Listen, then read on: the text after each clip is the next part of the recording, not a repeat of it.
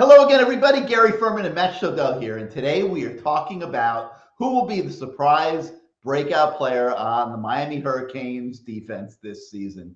And Matt, we're in agreement on this one, which is kind of rare. I don't know what's going on, man. It seems like we've been agreeing on a lot of things lately as we have started diving into breaking down this 2023 Miami Hurricanes team and getting everybody ready for training camp.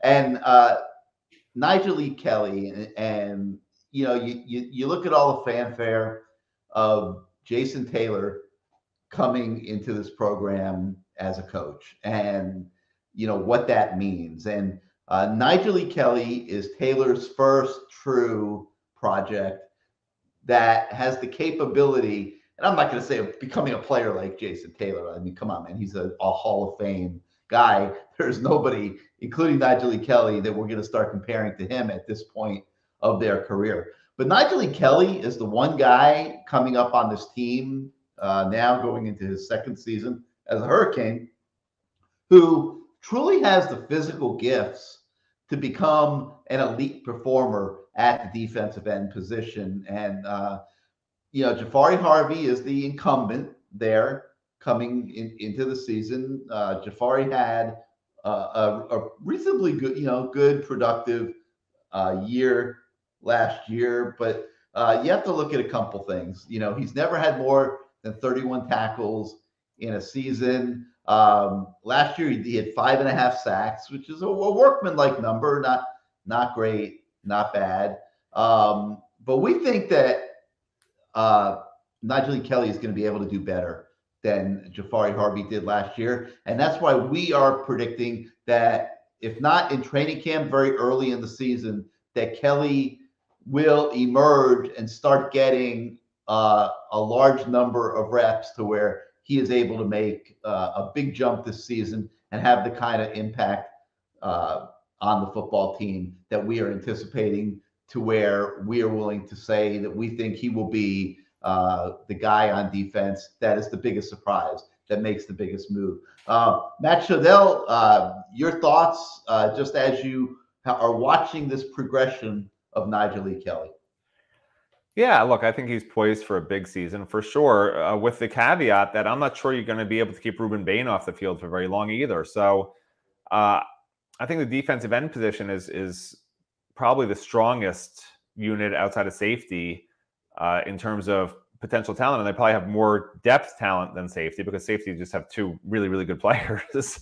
So yeah, you have Nigel E. Kelly, you have Akeem Messidor, and you have Jafari Harvey, who has started, I think, 12 or 13 games in his career. You have Ruben Bain, who had 3 sacks in the spring game and just really looked like how you're supposed to look, as a defensive end, and he can play defensive tackle also, even lined up at tackle in the spring game too.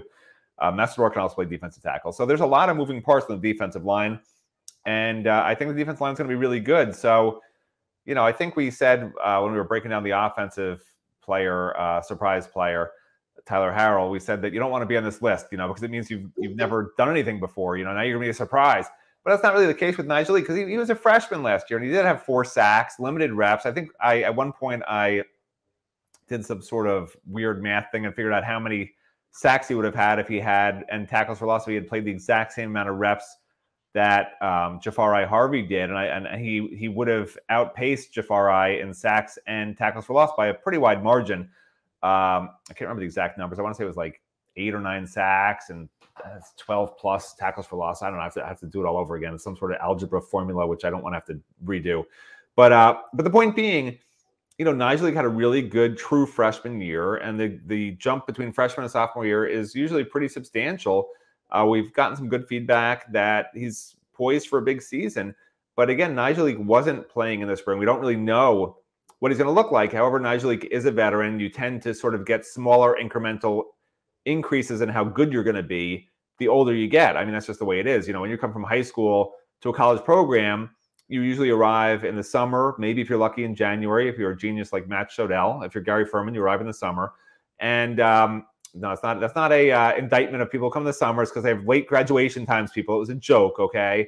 Mark Fletcher and all them, they couldn't come early because their schools don't let them graduate early, not because they're not as smart as people who come in January. So don't start getting on me. It was a joke.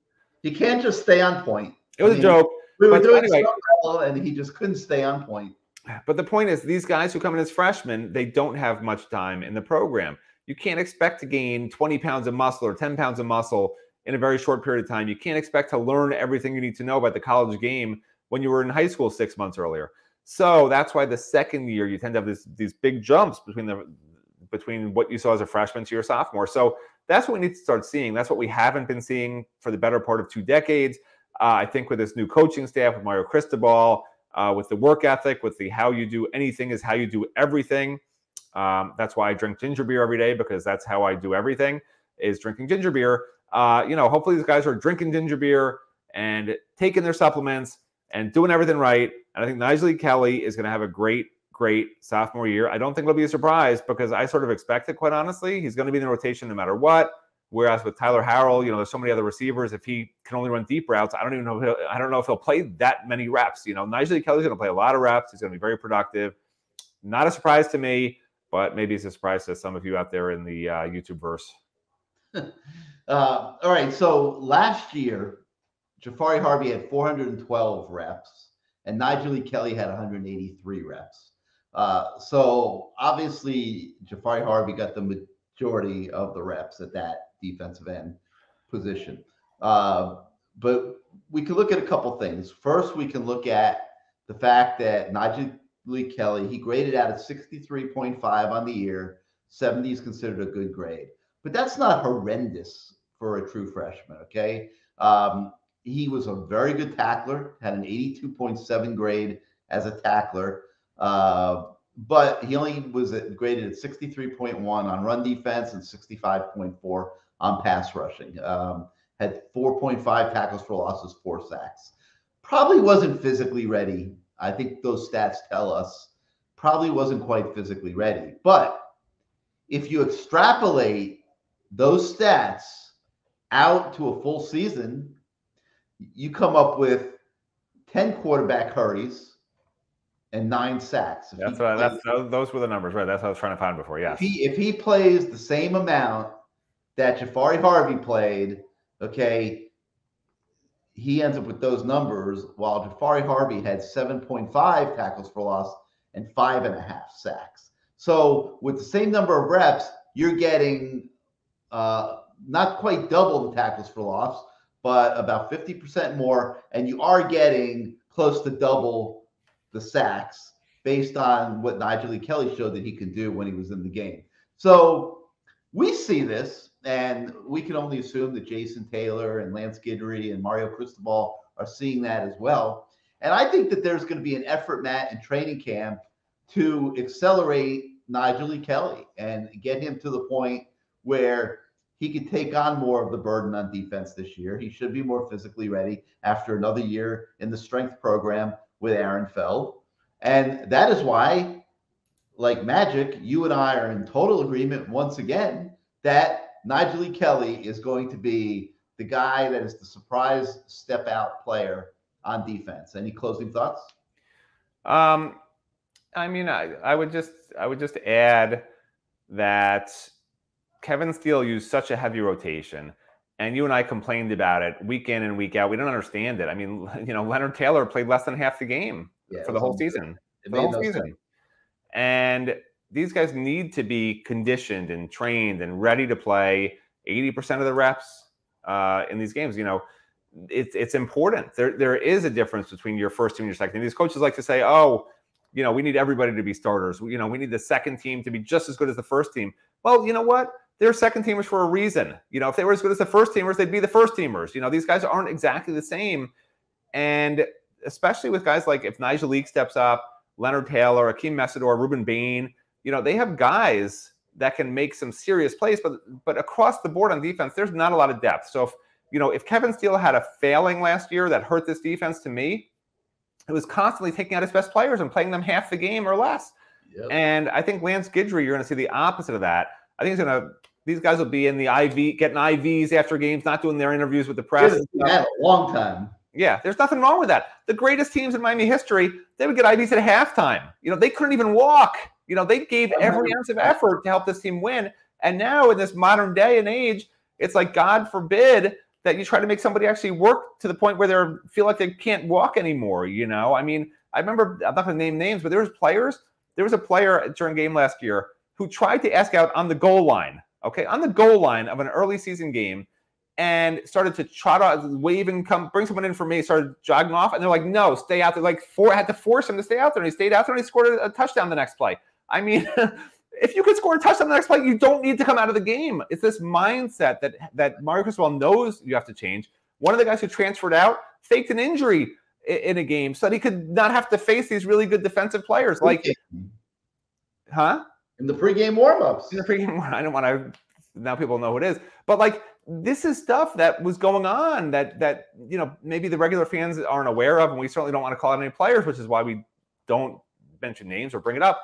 But like, that's the mindset that existed with Mario Cristobal here last year, left over from the prior regime, that has to change. And until that changes, we're going to do stories later in the summer about the culture that has to change and some of the just overall things that need to get better at the program as we take a look. We always do our State of the U series.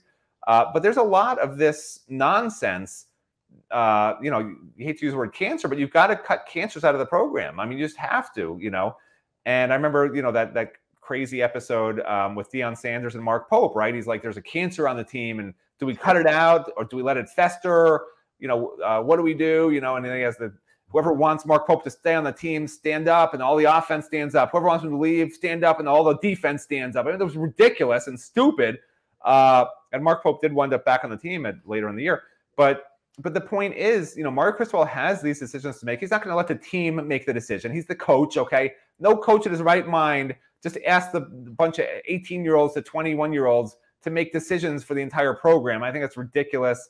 But that's showtime, I guess. And Mario has these decisions that he has to make. Who are the guys that my other players are seeing being lazy that I don't want them to see that.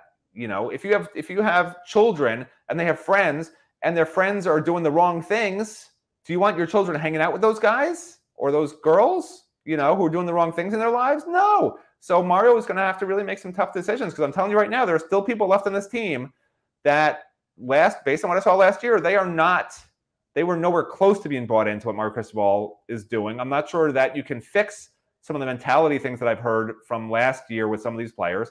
And some of them are good players. And at some point, if push comes to shove and they're just eroding the culture and morale of this team, like, you got to let them go. And that's why I said last year, like, they needed to start from scratch, and Mario wasn't willing to do it. I still think in retrospect that that's going to have set the program back a year or two in what they could have been, but they're still going to get there at the end of the day. I mean, Mario works too hard not to get there, but that nuclear reboot they needed didn't happen. He decided to go to the portal, took 11 guys, 7 of whom didn't work out. Now he takes 15 guys from the portal. Hopefully they all work out, but my guess is at least half of them won't. And you're just loading up your roster with these guys instead of doing it the way I would do it, which is the Matt Shodell way of Matt Shodell's way or the highway. As I like to say, how I do nothing is how I do nothing. All right, if you like this show, despite Matt Shodell, hit your subscribe button, hit your like button. Helps us with the algorithms at YouTube, improve our audiences. And also, in spite of Matt Shodell, we would really, really, really like to have you as a subscriber to CaneSport.com. If you are not yet subscribed to our website, your subscriptions allow us to do crazy stuff like this every single day. So please, please, please become a member if you are not. So for Matt Shodell, I'm Gary Ferman. Thank you for joining us once again, everybody, and we will see you next time.